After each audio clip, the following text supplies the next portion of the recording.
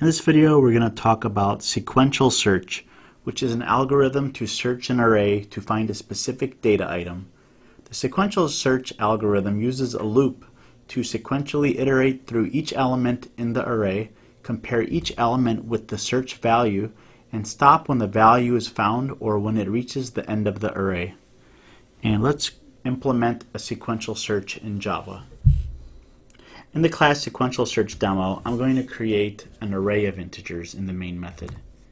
Int square bracket, I'm going to name the array and just give it some random values that are not sorted or anything, and we're just going to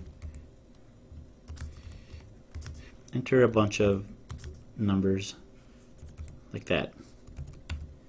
Okay, let's create a method called sequential search, and the method should return the index of where that number was found. So the method header looks like this: public static int, because we're returning an index.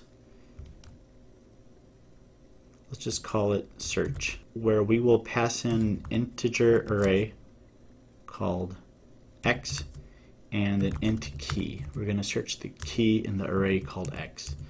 So we will simply loop through the array for int I 0 while I is less than x dot length I plus plus, and if x at index I is equal to the key, we will simply return the index, which is I. And if it never finds it, we need to return something, so let's return -1. That will be our signal that we didn't find it in the array. So let's try out our search. The system.out.println statement, and let's call the search method here. Search, we'll pass our array name as an argument, and the key. Let's search for 54. And this should return the index of where 54 is located, and it is 6.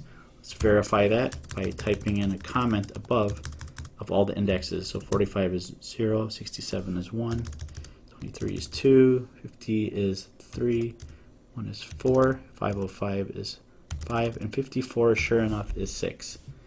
Now let's try a number that's not in there, like 55, and we should get -1 because it didn't find it. So a sequential search, it basically starts from the very beginning of an array and checks every single element to the very end to find it. And if it finds it, it returns the index where it found it, and if it doesn't find it at all, you can return -1 as a signal that it was not found. We could have also printed out the results this way by setting int index of where it was found to the search results. Alright, let's find a different one. Let's find 23. Let's skip that, and what we're going to do is if index is greater than -1, meaning that it's 0, index 0 or something else, we could say that the system.out.println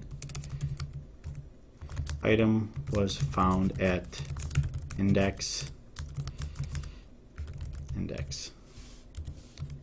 else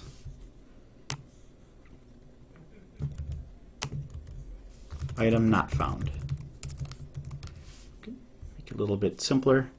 We run the program, and item was found at index 2 for 23. And let's try something that's not there, like 24, and it is not found. And by the way, sequential search will return the first result that it finds. So if you have the same number in there twice, you'll just get the index of the first element that it found in the array that matches.